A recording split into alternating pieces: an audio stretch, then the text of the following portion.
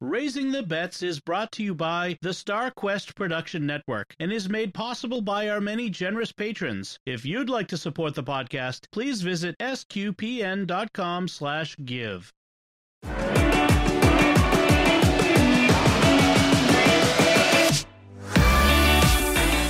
You're listening to Raising the Bets. We're a Catholic couple raising 5 kids outside of Boston.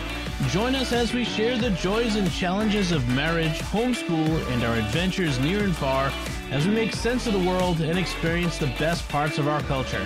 I'm Don Bettinelli. And I'm Melanie Bettinelli. So I want to start with to start a podcast on a downer, but there is a bit of a sad note. We learned this morning that some friends of ours, some acquaintances, another Catholic homeschooling family that used to live near us and had moved slightly further away from us. They lost their baby last night. A 1-year-old son named Angelo drowned in their family pool, and it was very sad. And I bring it up because I want to ask everyone to pray for the family. Yeah, please pray for the family. Oh my gosh, it's like heartbreaking. I mean, the it's in the news, right? The whole thing. So we could say the name, because it's not private anymore. But the Nicoloro family, and Kathleen is the mom. They have 7 kids, and she's pregnant with the 7th, right? Due in September. You can imagine how horrible it is. And we were just talking about when we were swimming, over at my brother's house a few weeks ago, swimming, and we had a baby that ended up in the pool, and they had to dive into to rescue, and it was a very near thing. And it's just reminds me of just how dangerous pools are. You were saying today, like, you would never want a house with a pool. Yeah, not something I would be haunted by the thought of it. Yeah, the police chief in their town in the news article was saying you have to treat a pool like a bonfire. You can never leave it unattended. You have to watch kids around it constantly. And and he's right. It's just, so if you can, and honestly, I know that when we take our own kids swimming, I'm not nearly vigilant enough. I mean, it's just the grace of God that nothing bad has happened to us, because I know it's not my vigilance, but maybe they're guardian angels. I mean, right. And they're older now, but still, it doesn't mean it's impossible. It's always scary. I mean, right. I've no family who lost a teenager to drowning. So right. That was in the news recently, was a kid at a graduation party, 18 years old, who drowned. So, yeah. So, please say a prayer for the Nicoloro family. But moving on to the other things that we were going to talk about, we had a pretty good week. It was decent weather here, right? Most of the week wasn't too hot. It was good weather. Yeah, it was very nice weather. We had a little bit of rain, but welcome rain, and it wasn't any day was a washout or anything like that. We had a beautiful sun shower on Tuesday where we had amazing rainbows and lit up clouds. It was awesome. So on Friday we managed to get another half day. I managed to get another half day of free. I got my work done early, and so we went for another drive, and we went back to the Daniel Webster Wildlife Sanctuary. Right. It's a Audubon. More like a hike than a drive, actually. Well, we drove to and then hiked. Yes. Sorry. That's what I meant. And it's funny because I keep wanting to go to new places. And I know you do too. I do too. But the kids are all like, no, we like the place that we know. Well, also, I think that if we were going more frequently, like, we would go through all the places that we know, and then maybe they'd be interested in new adventures. But they really do like going back to their favorite places. And yeah, there's something really nice about going back to the same places over and over again and really getting to know them better. Yeah. There's also a lot to be said about exploring new things.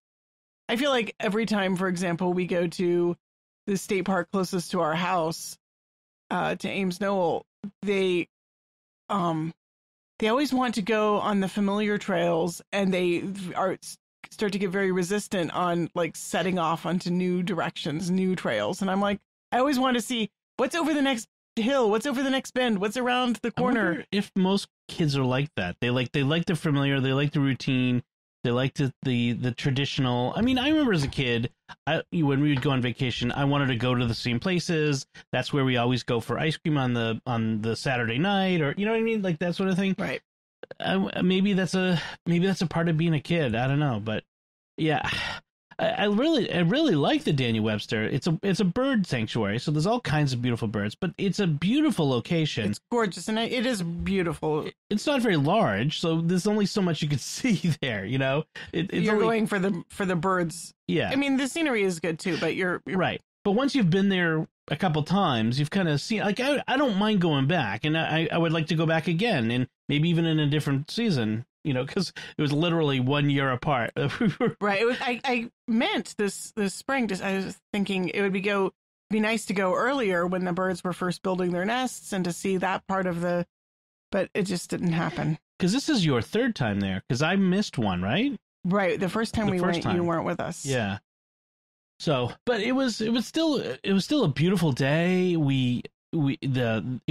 was warm. So, poor Sophie, who melts in the heat. Even the slightest heat was a little warm. But coming back, we were in the woods where it was shaded. I feel huge sympathy for Sophie because she does really melt in the heat. But it's kind of funny to me that the heat that she melts in, because as a Texan, I'm thinking it's a gorgeous day. There's such a nice cool breeze. It's not too hot. Yeah. And I was never too hot. Like, I know sweltering, oppressive heat. Maybe if you didn't dress in all black. The girl who overheats so easily wears all black. Right. But she would overheat even if she was in all white. I know.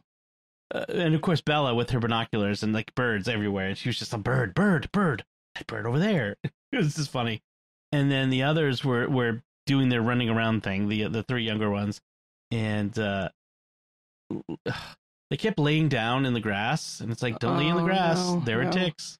Yeah, Lucy. She got not one, but two ticks. I found a tick on her Friday night when I was doing her hair, and then I found another one this morning near this Sunday morning near the same place. Like, how did we miss that?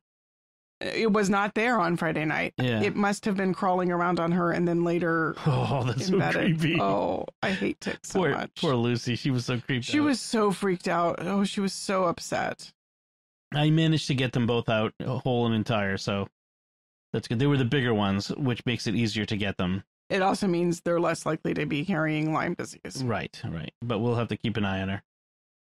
So that part was not so great. But one of the fun things is, one of the great things about being a dad of kids this age, the three younger ones especially, is being able to like play games with them, because they were getting a little restless because mom and their older sisters were kind of lagging back, and I kept holding them back.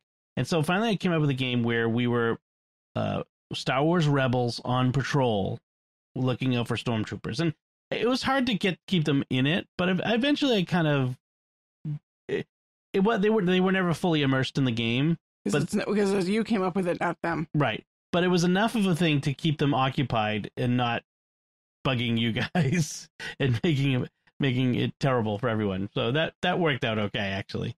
But it is kind of fun to enter into their game with them. Sort of make it like a D&D adventure, like a live action D&D. But live action role playing, because it's not D&D, it's Star Wars. So you're LARPing. Exactly. Live action role playing in Star Wars. Oh, imagine if we all had cosplay like uniforms and we went hiking. That wouldn't be embarrassing at all.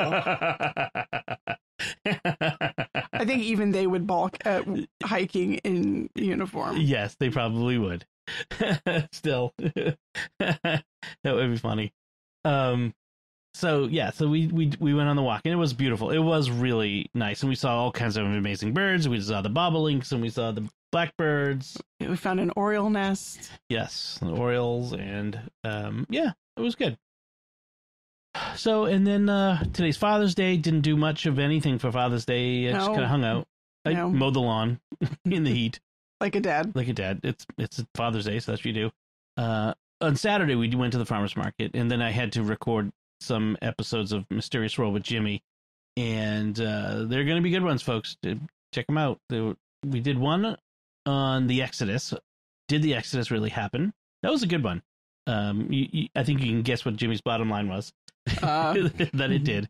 Then we did one on, this was a really cool one, the San Diego Border Patrol ghost story. And this story about a Border Patrol agent in the San Diego area who died in the mid-90s and who appeared to border crossers. I really want to listen to that one. It's a good one. It's a good one. So we recorded those two on Saturday, and that was really good. So we got a couple other ones coming up in July too. Paula Deacon's The Weird World of Paula Deacon. That one's really wild too. That's a two-parter. Anyway, so that's what I did on Saturday. Anything else? You did some awesome cleaning. Yeah, I finally tackled my bedroom and did a lot of reorganizing, cleaning, vacuuming. It's still got a ways to go, but it's a lot better. How do you eat an elephant? One bite at a time. Yeah, well, I have a bad history though of like tackling the worst problem area, getting it looking good enough, and then like going on to something else and never getting the rest of the problem areas. Yeah. I am not a great housekeeper. You have many talents, and I know what housekeeping is not one of them. It's something that is the life we live. That's fine. I frankly, I don't think. Anyway, I don't want to get into it. It's not the most important talent, but we'll move from there. But we live in a small house, 7 people. It's going to be a problem regardless. All right, let's move on to food because we got a lot to talk about here. You were very busy cooking this week. I was. I finally started a couple things helped with this. Okay, so I did 4 new recipes this week, and the reason I did this was in the Paprika app. So this is the app, our cookbook app that we use, and it has a function called for meal planning. And so I just started saying, I'm going to do this meal on this date, and I'm going to do this one on this date. And I'm not being, super strict about it, because if we get that day and it's raining on it, well, obviously I'm not going to grill that thing. So I'll just move it to another day. But it's the act of putting it on the calendar and making sure I have the ingredients to make these things that makes me more likely to do it. Meal planning, it works. Who would have thunk? When you do it, it works. Right. Instead of it's 4:30 going, well, what do you want to make for dinner? Yeah. I don't know. What do we got? I'm definitely liking this trend of you like doing more cooking. Well, and again, this is both of us together. Right. Well, you're usually making like the main dish, and then I will go ahead and make like veggie sides and stuff. Yes, and then I'll do the salad, and you right. We it's a cooperative effort. It's not like I'm sitting around doing nothing. Right. Exactly. All right, so let's talk about the things we made, and then we could we'll go through them fairly quick. We'll see. Right. So the first one is beef suya. Now, if you remember from a few weeks ago, we made this pork dish, which was pork suya, which was based on... That doesn't work. There we go. So it's a Nigerian dish. Suya is a Nigerian dish. Right, it's a Nigerian street food. And now the pork one we made a few weeks ago was an adaptation of the street food, which is a beef skewer.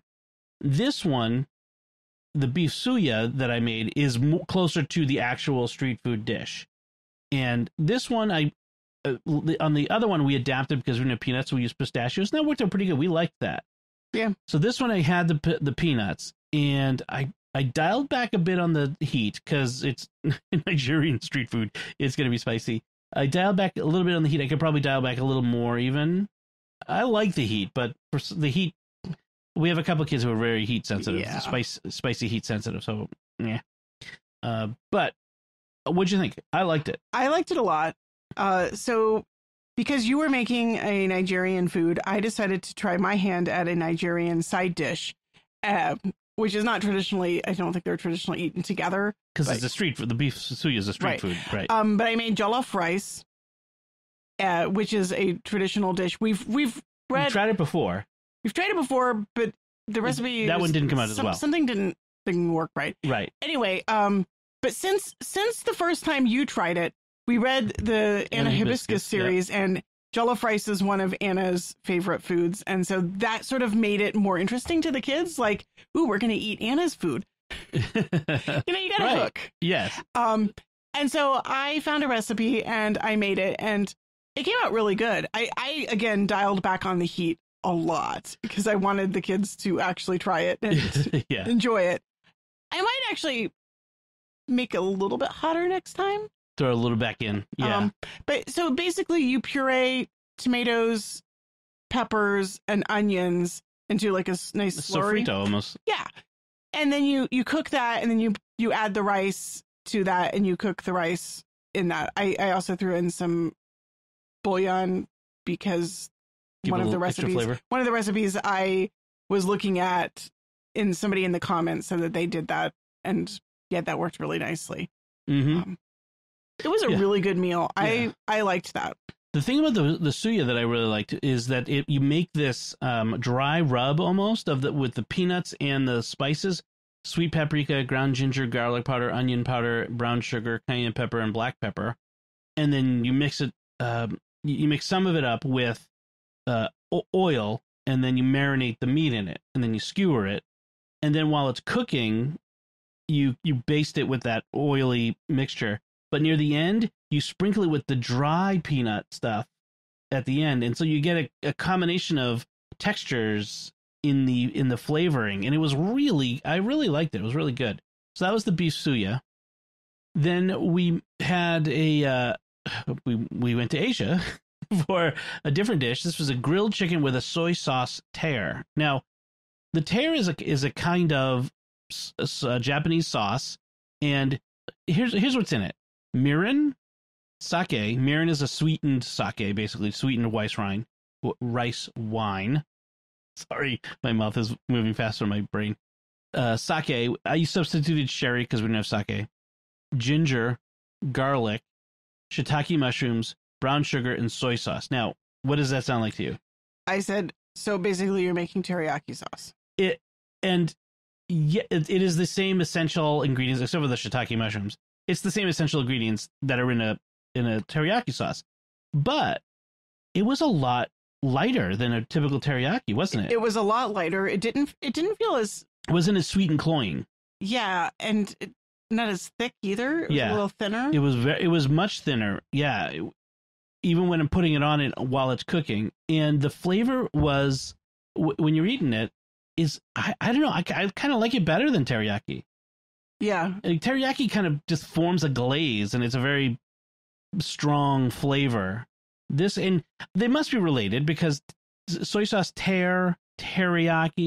It sounds a lot. I mean, I don't know Japanese, and maybe they're not. Maybe they're not at all related. Maybe they're just homophones. Yeah, but the way it works is you have the bone-in, skin-on chicken thighs, which you have to slash it to the bone, like you slash really good, so that when you're basting it while it cooks with the tear, it's really getting into the meat. So that was a really good thing. And the whole thing cooks so you set up a 2-level fire in your grill, and you put all the coals on one side. This is usually how I cook meat on the grill. And then there's a hot side and a cold side, and it cooks entirely on the cooler side, indirect heat, because the one thing that we've discovered when you're cooking chicken parts on a fire is that they get when the fat renders from the skin, it makes really awful gross smoke that makes it taste kind of weird, kind of smoky. Yeah. So, but this one avoided all of that by not being over the hot coals, and it worked really well. I really like that. And you served it with lemon slices too? Yep. Which I really liked the combination, I think, too. I really like that combination of soy and lemon. Yes. That just really hits the spot for me. And so, and we served it with salad, and there was lots of veggies and stuff on the plate. And I really liked that. I think I actually threw the chicken onto my salad, if I recall. Yeah, for the kids, we made we made rice bowls. So we made the rice bowl rice with the soy and the sesame, and they cut up the chicken and put it on top of their rice bowl. Right. So that's how we did it for them. And then you and I just did regular salad and rice, and I had some rice and that sort of stuff. So that one worked out pretty well. So the soy sauce tear, definitely make that again. That was a good one. And then Saturday night, you went in a whole different direction. I made a BLT salad. So this is bacon, lettuce, and tomato. This one is an interesting one. And I saw it, I could have grilled, but I decided to do this. It's an indoor dish. And so you cook up bacon, then you take some ciabatta bread that you've cubed up, and you basically make croutons of it by cooking it in the bacon fat that's been rendered from cooking the bacon. And then you just add, cut up tomatoes, romaine lettuce, and then you make a vinaigrette of mayonnaise, red wine vinegar, Dijon mustard, a garlic clove. And then you're supposed to toss it all together with the romaine and the fresh basil and the tomatoes and all in one big bowl. You don't like dressing pre-dressed salad. Generally not. And so I kind of made it deconstructed. And it says 8 slices of bacon. And I'm looking at it going, yeah, that's not going to fly. So that would be 1 slice of bacon per person. That's one extra for me. Right.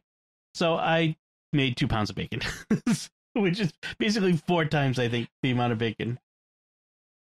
Well, not per person, though. No. I'm like, it was 8. I made 2 pounds of bacon, which is 4. There's about 16 slices of bacon in each packet. Right. No. But per person, like how many was the salad, the original recipe supposed to serve? 4. So each person would have got, the original would have served 2 slices per person. Okay, so you doubled it. So I doubled. Well, no, I quadrupled the amount of bacon. Well, you quadrupled the amount of bacon, but not per person. I don't understand what you're saying. because we had double the amount of people. So I totally ignored the right. the thing. I also did, instead of 4 ounces of ciabatta, I did a whole loaf, which was about 8 ounces. So I doubled the amount of croutons. You doubled the recipe, but then you doubled the bacon. Sure, why not? That's what I'm saying. I didn't have enough tomatoes, so I didn't even reach the number of tomatoes for the 4. I just kind of winged it. Right. We were woefully short of tomatoes this week. Yeah. But what did you think? I mean, bacon. I love salad with bacon, and the dressing was pretty good. Yeah, I liked it. It didn't feel like that much of a novelty to me because I used to do bacon on salad all the time. Right, it's still bacon bits in the jar. So no. They used to sell bacon bits. In fact, they probably. But that's not what I would. Oh, I know, but I'm saying bacon on salad is a thing. Right. Yeah. So I'm not sure why this is that big a deal. Right. I mean, it was good. Yeah. I would eat that all the time. It would be good as something like you bring to a party. Yeah, sure. I mean, if you made it a bit bigger and you had all the extra bacon and you mixed it all up ahead of time, if you needed to bring something to a party, that would be something good to bring to a party. Yeah, that would be a nice summer party kind of dish. Yeah. I'd say that. Yeah, and bacon. but then you'd have to share your bacon with all the people at the party. That's the only flaw in that. That is a flaw. Is you would have to share the bacon with everyone. I'm generally kind of have difficulty with sharing when it comes to bacon. Sorry. Yes. Yeah. Well, this is a family thing, so. So that worked out okay. And then the dish we had tonight, I was gonna make a Moroccan chicken skewer dish, which required more lemons than we ended up having on Sunday night. We used a lot of lemons. Well, you made lemon muffins this week. I made lemon muffins, and then there was something else that used lemon. Oh, fish. And then you made fish cakes from leftover fish today. Yeah. And that also used lemon. So which is fine. So I pivoted. And I found this Peruvian grilled chicken skewers recipe. And it was pretty good. So it starts with the boneless, skinless chicken thighs. And you cut them up into, it says 1-inch cubes, but thighs aren't really cubes, but 1-inch pieces. And then you make a marinade of garlic, cumin, chili powder. I skipped the red pepper flakes. I kind of wish they were in there. You should have put the red pepper flakes in. Next time I put them in. Smoked paprika, brown sugar, olive oil, soy sauce, lime juice, and ginger. Okay. And then you take half of it and you put it in the Ziploc bag with the chicken and you massage it all in and you let it sit and marinate. And then you skewer it, grill it, and then while it's grilling, you basically basting it with the rest of the marinade. And what'd you think? It was tasty. I really like it. I like skewers with the chicken thighs. I feel like they don't dry out as much as the breast. I am completely indifferent on the subject of chicken thighs versus breasts. I think that they taste equally good. I think they taste equally good. But I think I think that breasts are easier to They're easier to cube and skewer and all that sort of. I don't feel like I know the whole. People say the thighs don't dry out and the breasts do, but I think a marinated piece of chicken is a marinated piece of chicken. I think, well, modestly, I'm pretty good at grilling, and so I know how to cook the chicken breast skewers so that they don't dry out. But I will acknowledge that you can cook thighs to a higher temp before they get dried out than you can with chicken breast. Okay. So, but from my perspective, eating it, I really didn't even realize they were thighs and not breasts. Okay. Well, it's same. They're cheaper than breasts, so. Well, as long as you're doing the cutting up of the chicken, I don't mind, because I do not like messing around with cutting up thighs. It's just annoying. These were pre-boned. I didn't bone them and skin them myself. But even so, like they're more annoying size pieces. Yeah, they are. They're more annoying. Weird. Yeah. Chunky sizes. Yeah. Well, I'm doing all the skewering. I do a lot. We're doing a lot of skewers. Right. And I've been doing a lot of skewering of my finger. This is true. So I did side vegetables of green beans and snap peas and carrots and turnips. Mm-hmm. Actually, I think I nailed the carrots and turnips this time. Oh, they were really good. So I cooked the carrots until they were soft, and then I added the turnip chunks and cooked it until the turnips were soft. Because they shouldn't be the same texture at the end. No. The carrots actually were almost overcooked, like they were starting to kind of turn into mush and becoming a gravy on the turnips. Uh-huh. But I also used a lot of art chicken drippings and some butter. So it was like really good. Lots of good fat. Yeah. At that point, just throw in some bacon fat and we'll be done with it. Right. And then I cooked the sugar snap peas in the leftover dregs of the chicken and butter fat. I just added a bit more oil and water. And yeah, it was a good dinner. Yeah. It was good. Yeah. We served rice with it. I think we should have served potato with it. Yeah. Potatoes would have involved turning on the oven, which I know. But if I were to say which one would have been a better match for the dish, I think the potatoes would have been. Would you have done it with like fry? Could you have done it with fries? Do you think? I suppose. Yeah. So I look at it and go, what about an air fryer for potatoes? Does an air fryer heat up the kitchen as much as the oven would? I have no idea. Yeah. I've been so completely indifferent to air fryers. I know they're the big thing. I have been too, but now people I trust who are not like taken in by the latest gadget, like I am, saying no, this is actually a valid alternative that's better than turning on your oven. So what? I mean, I honestly, it's basically a convection. It's a small convection oven. Okay. But it's supposed to be like low fat because you're not frying things in oil. You're not deep frying things. You use less oil. There's still oil. You're still coating it and stuff. But you can still like coat it in oil and stuff. So it's like doing it in the oven. Yes, it's like doing it in the oven, but you're not turning on the oven. Okay, because I honestly had no idea what the heck the air fryer. But it's a small convection, so it's a fan that's blowing it around. So I think that's where the air comes from. That's the air part of it. The air part of air fryer. Right. I think the whole name air fryer is a marketing gimmick in order to convince people, like, why should I buy this thing? It's not because it's a small countertop convection oven, which everyone would go, duh, I don't know what you're talking about, and skip it. But, it's a health device. It makes healthier food because it fries it, but air fries. And we know everybody loves fried food. So if we can make fried food healthy, everyone will want one. And that's why it felt like a gimmick for the longest time, because it's like pull me out of the lake now. You know what I mean? Uh-huh. But people I respect whose opinion I respect, is like America's Test Kitchen. They're talking about it like, no, this is actually turned out to be a valid thing. Sort of like the Instant Pot. It's not just a gimmick. I will take that under advisement. We have very little space, so anytime we add something, we have to make sure it's worthwhile the space it will take up, and what's it going to replace. So, all right, yeah, we'll see. That's the food for this week. Let's move on to what we've been reading and watching. Let's start with what you read. You finished the Ibis trilogy. I finished finally. Yay! It was really good. 2 thumbs up.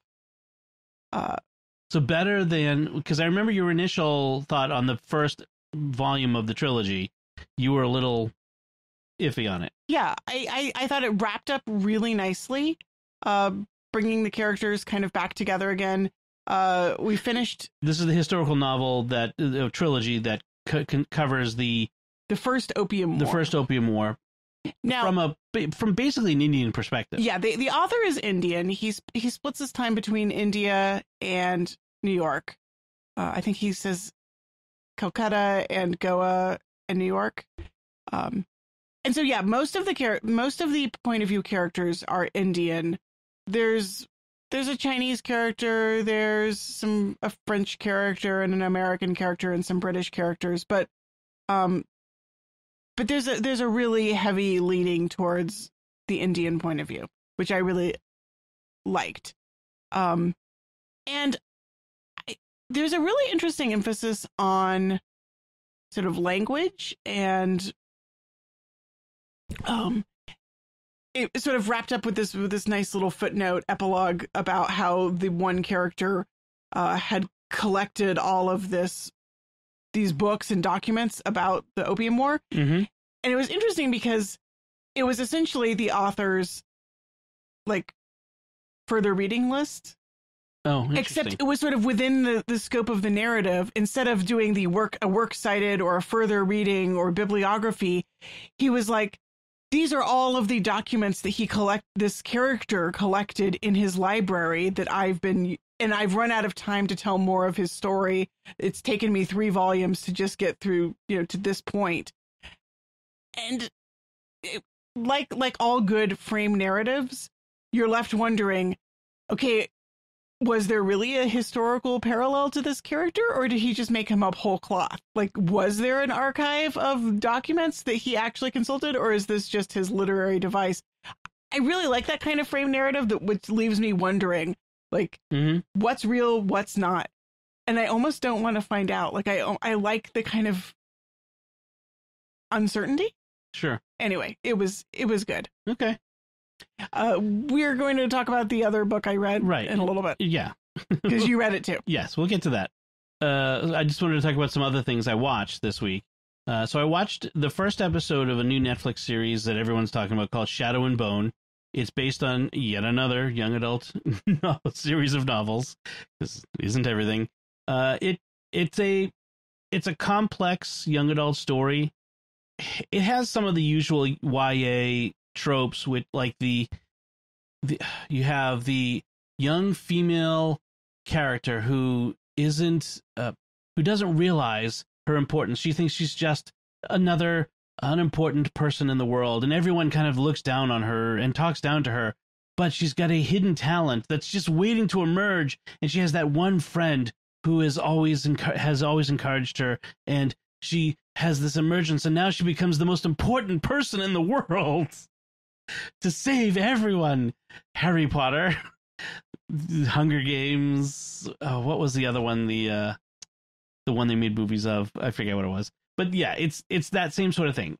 Okay, that said, it's the trope. It's the YA trope, and it's a little annoying that everybody important in the story is basically under the age of 25. Like there's like very few people over the age of 25 who are at all important or powerful, apparently.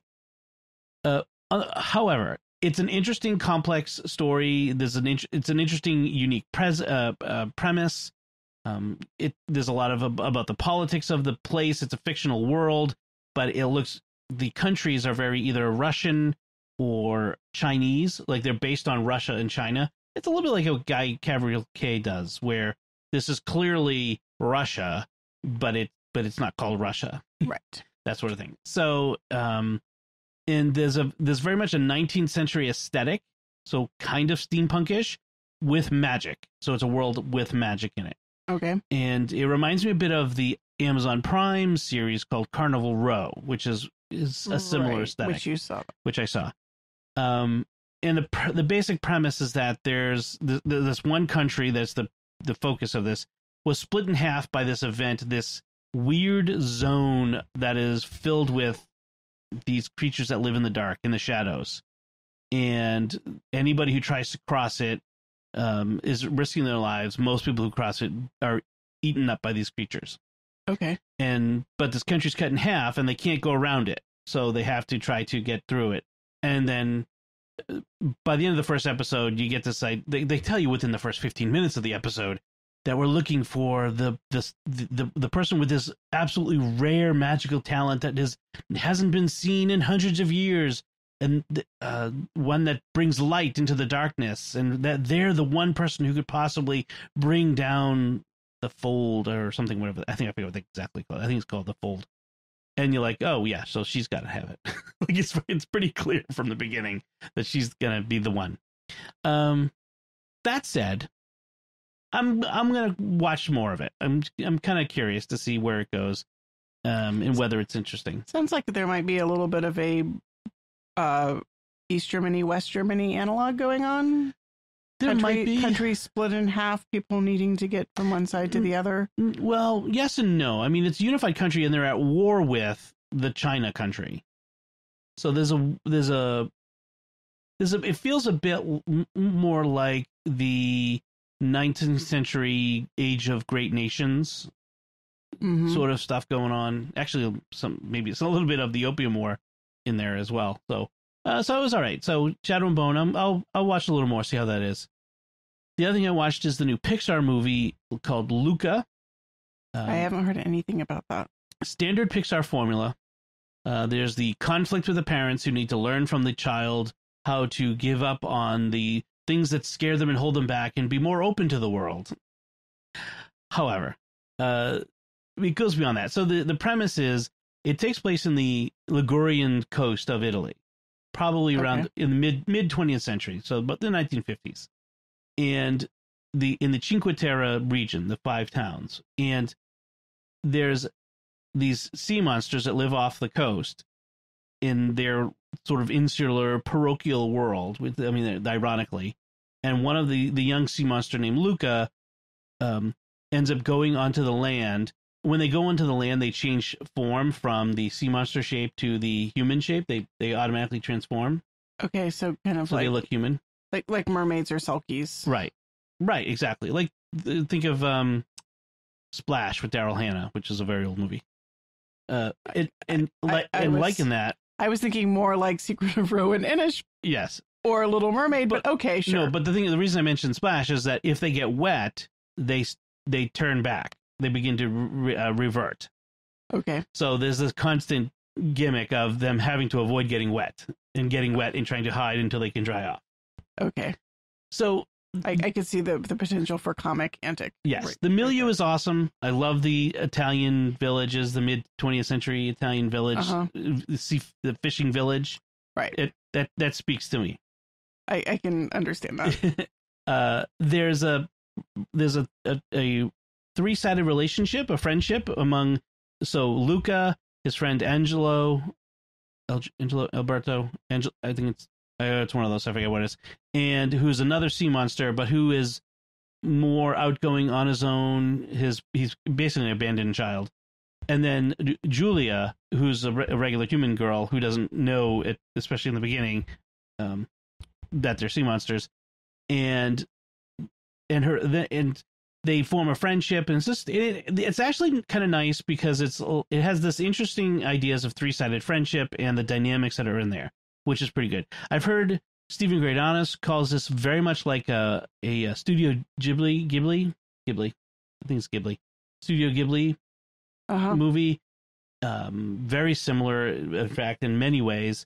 And I haven't seen any of those. I haven't either, and I feel like I should watch one of them, like Ponyo or something like that.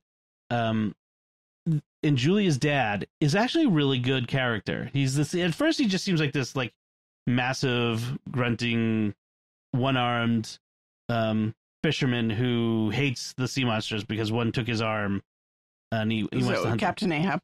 He's an Ahab. But he actually, as the movie, he actually turns out to be the rare Pixar movie parent who is actually, while he does have to overcome his prejudices and narrow-mindedness a little bit, there's more to him, and I kind of like that. So, there's a lot of the Pixar formula, but I kind of liked it. It was a cute movie, and it's free on Disney Plus. You don't have to pay extra for it, so you might as well. If you got Disney Plus, you might as well watch it. It's worth watching, and the kids would like it. I think there's a lot of funny the slapstick, and then there's the obnoxious Italian kid who's the bully that they have, who gets his comeuppance and all that sort of stuff. So there's a lot of that in there. And then, of course, we watched the second episode of Loki. Right. That continuing to be intriguing and leaving me with more questions than answers. My commentary on this episode was something finally clicked, which had been kind of niggling at the back of my mind in the first episode, which is, wow, this has really got an Umbrella Academy sort of vibe to it. That's the Netflix series that was 2 seasons so far, right? Right. Based on comic books like Loki is. But in both, you have both series, you have a time travel agency, which is sort of capricious and arbitrary and not necessarily just. Right. Who are trying to control the timeline. And then you have and their aesthetic is mid 20th century. Yeah, like this weird, we're from the future, except we're also from the mid 20th century for some reason. It's kind of quirky. I kind of like it. And I just thought that's what Loki's been making me think of. Like, it was sort of in the back of my mind until it finally clicked. And okay. So if you've been watching Umbrella Academy, that there's very much an Umbrella Academy vibe in this one. I feel like, I don't want to spoil anything, but I feel like there's, as usual with Marvel movies, there's a subtext, there's a sub-level that the comic book fans are getting that the rest of us aren't. Oh, I'm sure. But especially in this one, I think with the resolution of this one, the character that comes in at the end, right? That the fans know. I've been trying to follow, look up online. Fans of the Marvel comics know more about this than others. So, yeah. But that doesn't usually spoil my appreciation of things. Like, no, I don't really mind. In fact, Marvel does a pretty good job of making their stuff accessible to both the fan, the deep fan, and the casual fan. In fact, I think that maybe part of the success is the depth of the source material, because what I find is that often adaptations which are drawing from and condensing a really broad and deep source material tend to have a feeling of richness, like of untapped depths, of unexplained mysteries. And I really tend to like that. I don't necessarily want the fantasy worlds I visit to have everything explained. I like to have that feeling of further horizons. And it's one of the things like Tolkien does well in Lord of the Rings, is the feeling that the world is much bigger than the story, and this is only one possible story you have the taking place in the world. Yeah, if you were to go down the road a piece and turn the corner, there'd be a whole... that would be defined. It wouldn't be just a false front of a set. And the characters have their own lives and existences before and after the story itself. Like there's more there. And some works of art, works of fiction can carry that off well, and sometimes you feel like it's all just window dressing and there's nothing really behind the cardboard cutouts. Right. So yeah. But it still continues to be an interesting show. Well, I'm waiting for the floor to be pulled out from under me. Rug. Thank you. I knew I was could pull the floor out from under you too, but the rug is usually not. I was waiting. I'm waiting for the rug to be pulled out from under me, as it was in WandaVision, because I just have a feeling something's coming. Oh yes, I'm sure there is. Anyway, so yeah. All right, so let's address the book that you and I both finished reading, The Hail Mary Project by Andy Weir. Andy Weir is the author of The Martian, which was also another good, fine novel. And his second book was called Artemis, which was not as good. You read and I didn't, because you didn't give it a rave review, so I just decided to skip it. It was okay. It just was not the same. And then Hail Mary Project is, I think we both agree, a return to form. In fact, I think that this is actually better than The Martian. Okay. I actually think I liked it better. We're going to talk about it at first in some spoiler-free terms, and then we'll ring the buzzer horn, or the buzzer bell, whatever, the spoiler bell, metaphorically, and then you can skip ahead. What I'll do is I'll put some chapter markers in the show file so that in your podcast player, when you see that come up, you can skip past our spoilish discussion to afterward, so that you don't have to be spoiled by this if you haven't read it yet or and you're interested. But okay, in general terms, the Hail Mary project is a project that comes about when Earth suffers a major catastrophe from something from outer space. Something is dimming the sun's light. Okay, that's still really spoilery to me. Well, I mean, you've learned that like fairly early. Yeah. So the novel opens with main character, point of view, first person narrator, waking up and not knowing who he is, not knowing where he is, but also not knowing who he is. That's true. And I love that kind of story. I love being just dropped into a narrative, having no idea what's going on, and having the narrator be as clueless as I am. And then so he discovers and explores the world, and that's your sort of entree into the world. And he starts to get memories back. Right. One of the things I really liked about this book is the multi-layered flashback approach, kind of like the Lost approach, right, where as he recovers memories, first one by one, very painfully and slowly, and then it kind of snowballs, and later on he gets more and more. But you get the feeling that it's not until really late in the novel that he really remembers everything about his past life. There is a moment at which I think that you feel like he's kind of achieved the goal of the memories, and we don't really get that much more flashback after that. Right. In fact, I don't think we get any. Right.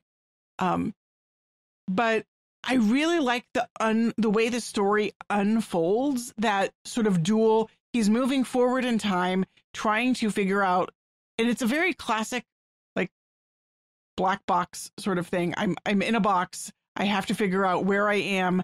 What can I tell about the world around me? And because it's Andy Weir, the character is a scientist. And he uses science to figure out where he is. But he's also clever and glib and funny. Yes. And there's a lot less swearing than in The Martian. In fact, there's really no swearing. I'm trying to think, yeah. There's one or two moments, I think, which were not kid-friendly. But kid-friendly swears, but not non-kid-friendly swears. Not kid-friendly swears. Yeah, everything else is pretty kid-friendly.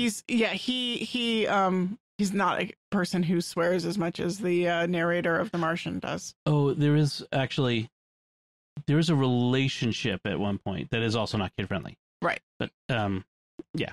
So, is there anything else we can say without spoiling it? It's really a novel in two parts. You know what I mean? It's fine up to one point, and then from that point on, it takes on a whole different cast. That is what really makes it great. I suppose. I mean, I didn't feel like it shifted for me as much as it did for you. I was kind of all on board from the get-go. But, but yeah, it's like an onion. It has layers of revelation, and I liked that. Like, it constantly felt like it was. Well, one thing we could say is that one of the things we like about both The Martian and this book is that Andy Weir doesn't pull back on putting his characters in peril, like putting them in real peril. You feel like he's really putting them in bad situations that he doesn't even maybe know how they're going to get it out of it. Also, I feel like the peril, the problem comes first and then the solution. Whereas I feel like a lot of authors, cough, cough, J.K. Rowling, create the peril because they've created a plot outline and they need insert danger here. Yes. And it feels like the danger, the obstacle, whatever, is there because the plot requires there to be an obstacle. Whereas I feel like Andy Weir says, what would happen if this broke? And that's the obstacle. And then the story unfolds because the character, the person, has to feel their way through that obstacle and creatively solve the problem.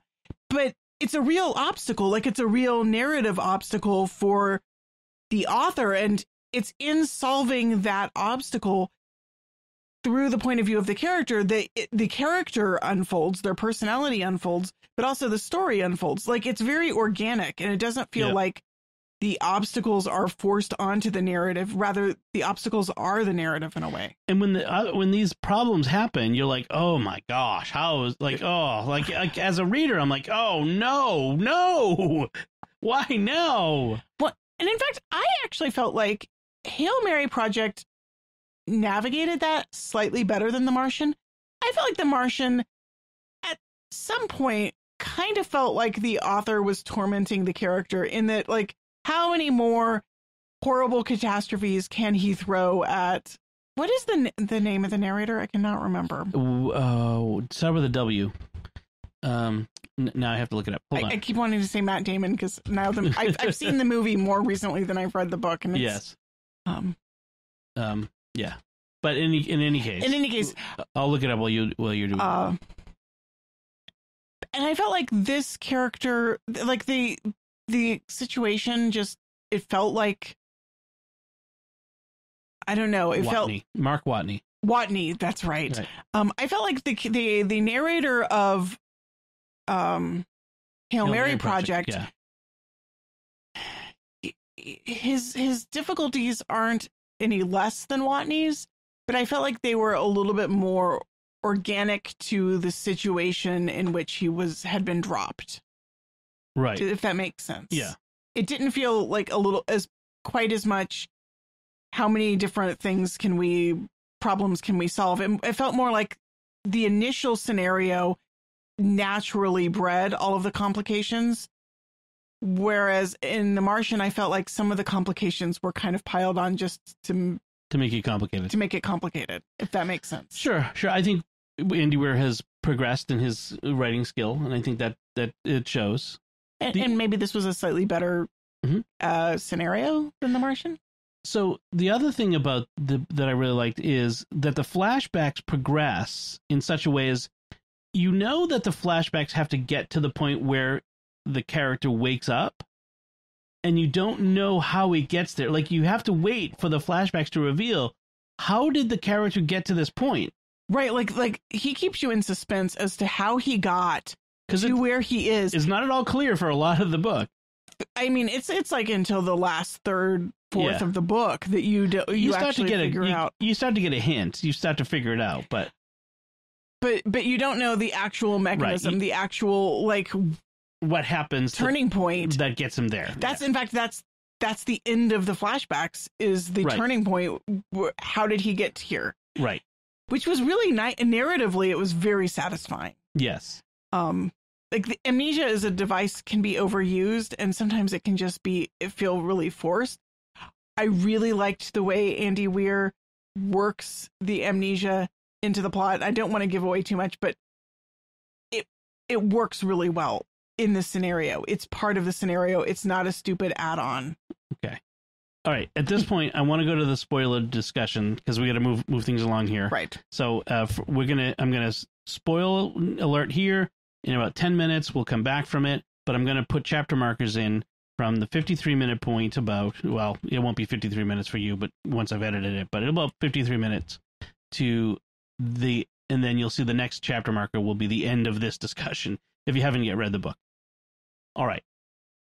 So let's start our discussion then, which is one of the great parts. So it's called the Hail Mary Project, and the character's name is Grace. He's the single astronaut left inside the spaceship. It is the Hail Mary full of grace. Right. Which is a great pun. Right. I mean, the religious symbolism kind of stops and ends at the names. And yet I feel like thematically, while religion is not mentioned, and it's really, there's nothing overtly religious. In fact, it's in many ways, it's overtly secular. Right. It's materialist. And yet, thematically, there is a theme of grace. And as I was reading, this is kind of jumping ahead, but as I was reading Mother Sophia's reflection on Jonah, I started to realize that... Which was had to do with this Sunday's Gospel on the Storm in the Sea. The Storm in the Sea. I started to realize that Ryland Grace is kind of a Jonah figure. He's the reluctant hero who has been sent on a mission that he against his will, strong-armed into a mission very much against his will that he does not want to be on at all. And yet he responds eventually with grace, and he has this beautiful, beautiful redemption arc. I loved the redemption in this novel was fabulous. One of the things I love about this was how the point that I was talking about where the novel turns for me is when he meets Rocky, when he meets the alien in the Tau Ceti system. And I love the fact that Rocky as a sci-fi alien is completely breaks the tropes, because he looks like a spider. And at one point he points out Grace says to him, sort of, they're kind of bickering a little bit, like, there's a gross, terrible creature, deadly creature on Earth called a spider that you look just like. Like, he kind of makes a point of it. But Rocky never comes across as a dangerous creature, a potentially violent enemy. Other than the very beginning, the very first moment of, like, when he sees him for the first time and has this sort of instantaneous visceral recoil. Yeah. But then he gets past it, and I love there's this moment where when he starts to, like, scientifically analyze Rocky and sort of say, okay, now what am I actually looking at here as a scientist, as opposed to as, like, his initial ick spider caveman. Right.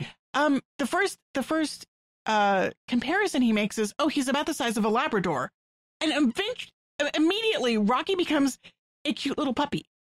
Right. He becomes like a dog. A dog. Yeah. And he kind of maintains that sort of doggish character, even though he's nothing like a dog at all. Well, but in my mind, I think he kind of had that feeling of warm, friendly fuzziness, even though there's nothing warm, fuzzy about him. Partly because the diction of the dialogue is sort of stilted in such a way as to make him almost childlike. Right. Yeah, he has, I mean, because their vocabulary is limited, he feels kind of childish, and yet he's clearly not childlike. He's very, very smart. In fact, he's oftentimes seems much smarter than Grace. Yeah. In many ways. Grace names him Rocky because his carapace is made of rock. Rocky's people are from the star system Eridani 40, I think it was. But anyway, and so he names them Eridanians, and he gives them the name Rocky. And so at one point he says, "Hey, Rocky, watch me pull a rabbit out of my hat," which is Rocky and Bullwinkle. And Rocky doesn't get it. Right. And when he finds out that Rocky has a mate, he asks Rocky what's his mate's name, and Rocky gives Rocky's language. Right. Rocky's language is not one that Grace can replicate. And so he says, well, you're going to have to pick your human equivalent name for my mate. And so he says, well, Adrian. Right. Which was great. I mean, yeah, there's a nice little, like, well, obviously it's going to be Adrian. Adrian. So you have the whole, I mean, we didn't really talk about the reason why they're out there. It was like this astrophage, this space-born amoeba is basically eating up the sun's energy, and and Earth is going to be destroyed. So the entire planet gathers together all of its resources to make this one Hail Mary attempt to go to this other solar system that also has the astrophage, that is, all these other stars are going dim too, but this is the one in the whole area that isn't going dim. So something must be happening there that is stopping it. And so we're making this Hail Mary pass. It's a suicide mission, literally. The astronauts are going to go, and they're not going to have enough, energy, power, whatever, to get back. They're going to send whatever back in these small probe things. And it's going to take, what was it, like 17 years round trip? It was like, or 20 something years round trip for them to go out and then send a message back. The probes. Yeah, I think it was something like 26 years for whatever Earth, but with time dilation, because they're going so close to the speed of light on their travel, it would be like 4 years. They would experience 4 years elapsed out and 4 years back. So they had to be put in comas to survive, because they didn't think the crew would be able to do it without going crazy. And so there's this new long-term coma technology, and only 1 in 7,000 people on Earth have the gene that lets them survive. Okay, I have to say, the coma thing was a little bit hokey, but what I liked about it was that he at least gave a plausible mechanism within the story for why there is such a limited pool of astronauts to go on this mission. Because obviously you've got the entire population of Earth to choose from for a mission to save the planet. And yet this guy who is not top anything gets chosen. Right. Why? It's not because he's the best of the best. And I think that's one of the things that makes the plot work so well is he's not the best of the best. He's a reluctant Jonah who got thrust into this position. No pun intended. Thrust, get it? And it's all because of a fluke. Right. Well, so much of what happens is because of a fluke. I mean, and in a sense, as I was reading, I'm thinking, like, everything that happens is so improbable that it has to be the act of God. It has to be an act of grace that any of this would happen the way it does. Right. And that's really, grace is a major theme throughout the novel. Really, the novel doesn't call it grace except in his name. And yet clearly there's this movement of grace. This movement of grace throughout where somehow it all works. And even he has that, like you said, that redemption where he didn't want to go. He didn't want to go on the suicide mission to save the planet. He was like, well, forget the planet. Someone else will have to go. Like from there to a point where he's willing to sacrifice his life to save another planet because of this connection and this friendship that he's made with this alien creature. And I love the ending. I think it's actually fantastic. I love that. I wouldn't change it a bit of it. It's fantastic. I really loved the fact that you have sort of a story within a story within a story. It's the story of let's save the Earth, but then it also becomes a first contact story, and then it's also a buddy novel.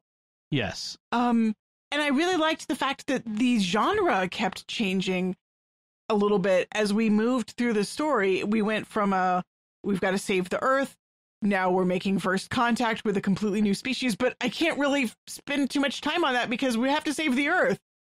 And where the first contact becomes a secondary thought, a secondary plot line, because we have to get past that in order to save the planet. Right. And I think that made it in some ways a much more satisfactory first contact story. Like we moved through that as a phase of the novel rather than making it the whole novel, the whole point of the story. Right. Right. And like you said, the learning the languages might have been a little implausibly fast, but I think we needed to get past that in order to get on to the rest of the story.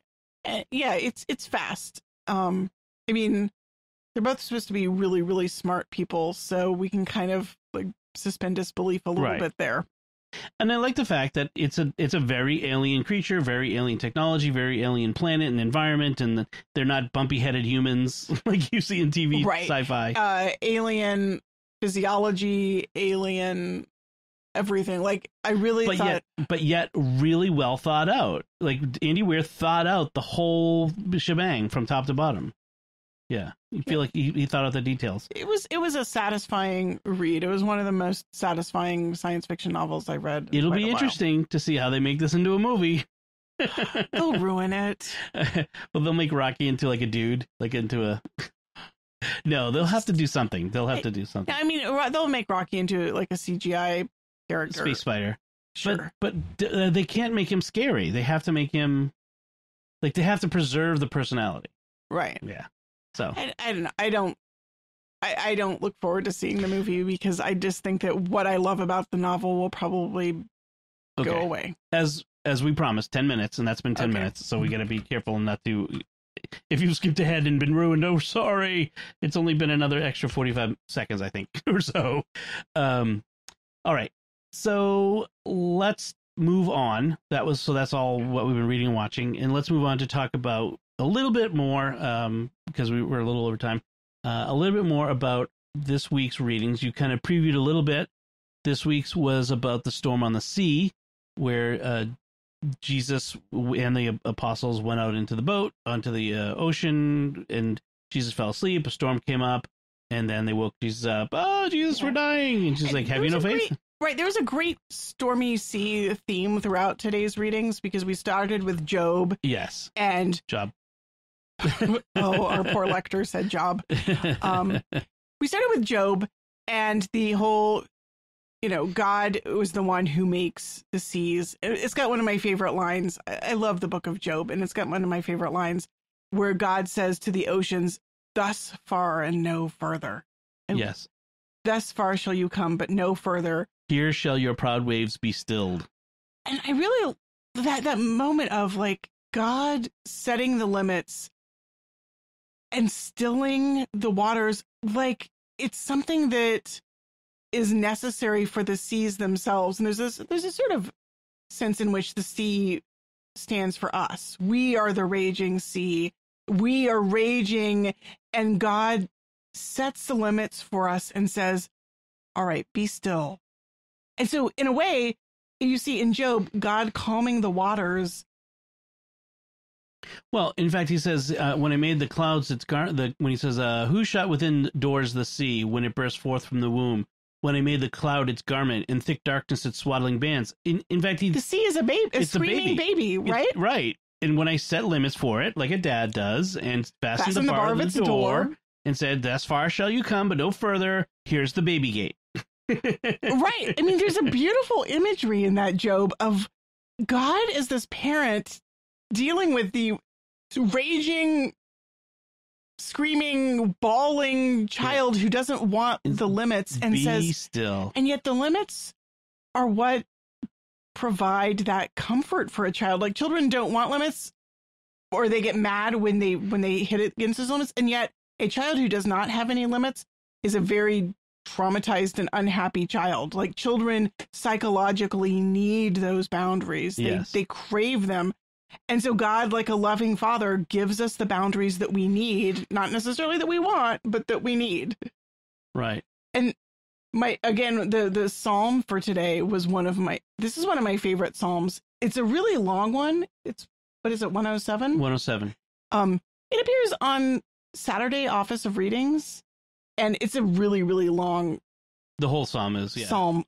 But the bit about those who sail the sea in ships trading on the deep waters, who see the works of the Lord and his wonders in the abyss. And of course, God raises up a storm. His command raises up the storm, and they mount up to heaven and sink to the depths. And you get this beautiful image of the ship climbing to the peaks of the waves and then sinking to the troughs. But it's compared with the soul kind of rising up to the heights. It's life. Life takes you to the heights, to near heaven, and life brings you to the depths, and our hearts melt away in our plight, and we cry to the Lord in our distress. When do we cry to God? When we're in the depths. Well, we cry to the Lord when we're going up and when we're going down. But from there, I like the pun. From their straits, he rescued them. Dire straits, but also like the Straits of Gibraltar. That sort of thing.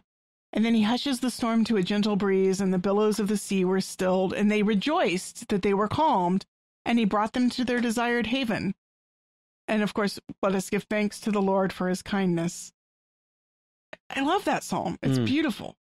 There's a really great parallelism in the psalm where he also it also then has the same narrative structure, but for those who are in prison and for those who are in it goes through different kinds of peril, but the same.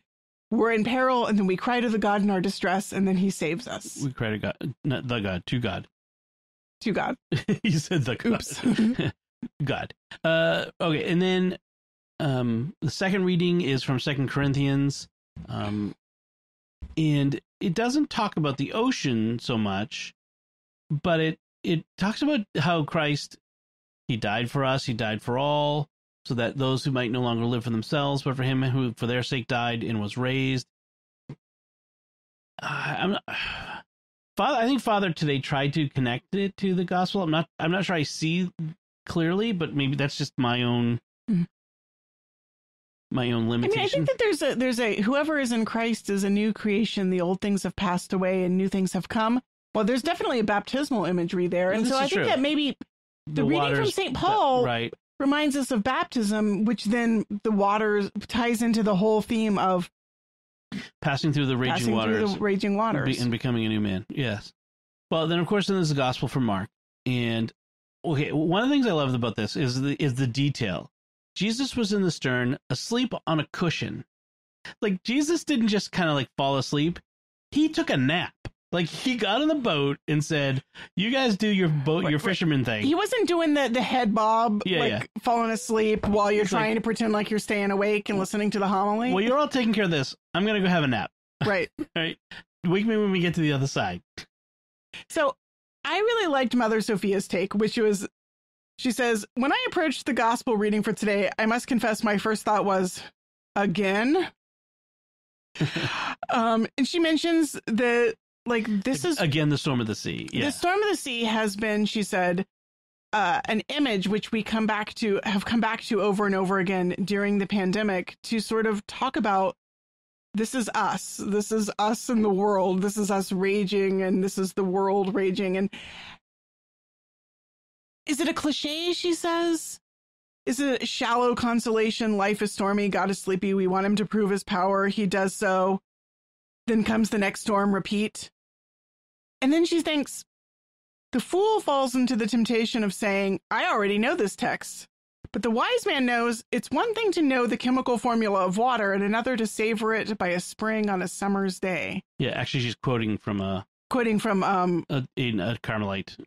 from Dom Bernardo Oliveira. Not Carmelite. Benedictine. Benedictine. Sorry. She says, yes, we know the story, but we're invited to taste it anew. And then she goes off in a completely different direction. Instead of focusing on Job or Jesus, she talks about Jonah. And Jonah is another of my favorites. And she talks about Jonah sleeping on the ship, which is very different from Christ sleeping on the ship, because Jonah's sleep is an attempt to escape the problem and forget about where he is and what he's doing, which is running away from God's will. Jonah is hiding, ensconced in the hold. He closes his eyes and stops his ears. His sleep is a deliberate effort of insensibility. He is resistant to grace. And I really like that entry into sort of what the storm means for us, this idea of being resistant to God's grace. And that Jonah's greatest act is his self-abandonment, where he allows himself to be thrown overboard.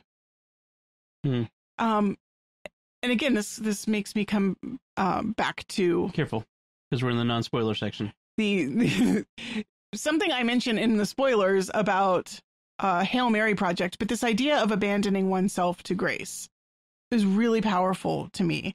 And she says, I think Jesus loved Jonah too. He loved him as the perfect image of human nature, wounded and wrong-headed, capable of being turned around, of moments of clarity and goodness, but forever falling back into old patterns. This person, whether resisting, refusing, sleeping, waking, crying out, following, falling, complaining, is continually under the mercy of God. Whether the mercy takes form of a storm at sea, or a great big fish, or a castor bean plant. This is the sign of Jonah, the human person loved by God, loved enough to be pursued relentlessly, loved enough that God would take on himself this human nature. The Jesus who steps into the boat and falls asleep puts himself into Jonah's shoes and into ours. I mean, this is what it is to be human, is to be sort of at the mercy of all of these various storms in life. Right. And yet to always be under God's mercy. Like, God has a plan, even if we're resisting. Our resistance doesn't thwart God's plans. Like, Jonah's resistance doesn't put a spoke in the wheel and stop God's plan. Well, in the gospel, Jesus is subject to the storm. He is in the midst of that storm. His human nature is just as much in the storm as the apostles. But he knows, like, look, the storm. God is God of, the Father is in control of all this. I know what my mission is. I'm not worried. Why are you worried? You know, they were like, teacher, do you not care that we're perishing? And he's like, he wakes up, rebukes the wind, and says to the sea, quiet, be still. I wonder, though, how much of that is addressed to the apostles as much to the sea and the wind. Well, yeah, to go back to the image from Job, the wind and the sea in Job is a great representation of human nature. And so who is he rebuking? Is he rebuking the storm out there? Is he rebuking the internal storm? Right. And then when the quiet comes, he says, why are you terrified? Don't you have faith yet?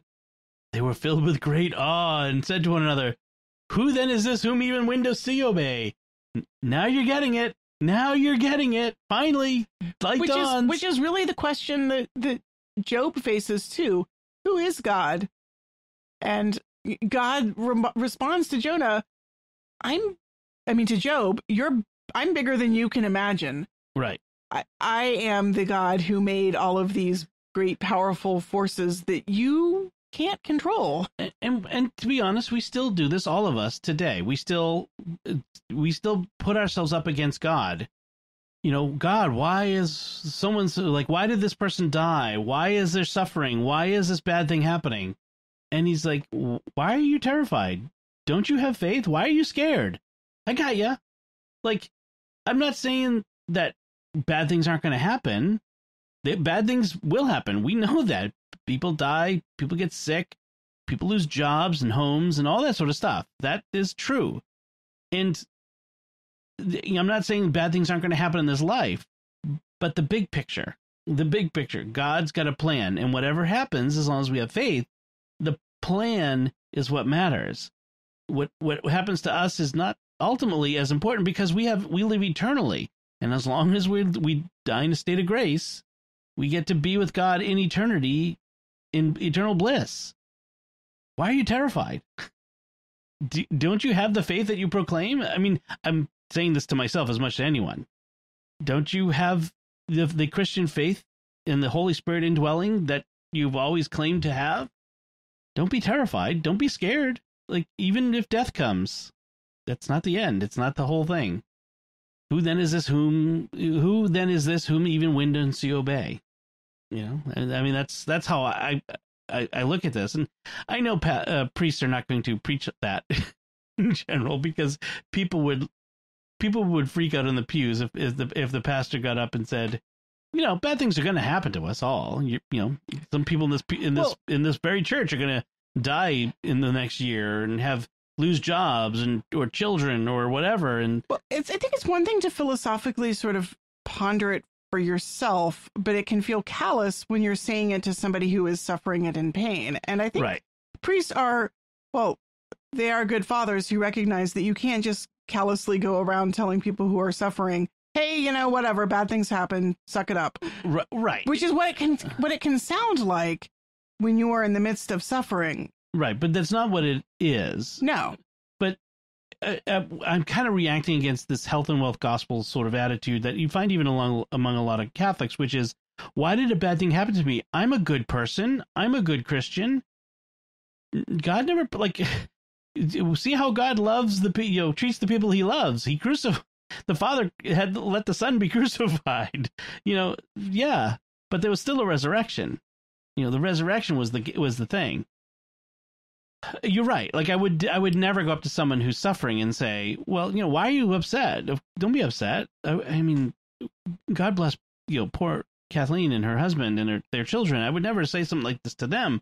I'm thinking more saying to myself. Right. This is something I say to myself, which is, why are you so terrified of, like, because I mean, honestly, I get afraid of, what if something bad happened to you? What if something bad happened to one of the kids? I know, just because I'm a Catholic and I practice sacraments and I try to do God's will, and I'm very much aware of God's will in my life, that doesn't protect me from bad things happening. Every good person has had people they love die and had sadness get into their lives and all that sort of stuff. And I don't think it protects us from our faith protects us from the internal storms either, because no matter how strong our faith is, when those moments happen, we still have to go through the internal turmoil. We have to wrestle with it. I mean, it's easy when you're in a time of peace and calm to think, oh, the storms aren't that bad. But the fact is that when you're in the midst of a storm, it's always terrifying. Yes. It's no matter how strong your faith is, you're always with the apostles who are freaking out. I mean, right. Freaking out is human. It is what we are. It's our natural state. Right. Hair on fire, running around crazy. And yet I think God is patient with us in our freaking out. He sets limits, but he allows us to have those moments of terror. Like he accepts our terror as it's not a contrary to his will for us to be scared, for us to be angry, for us to question. Sad. Yeah. Freaking out. Those are all within his plan for what it means to be human. It's quite all right to yell at God and say, I don't understand. Why is this happening? This is bad. He can take it. He's a big dude. He can take it. It reminds me of when Sophie would have her night terrors when she was 4 or 5 or 6. And I'd be sitting in here in the office with her and she'd be pounding on my chest.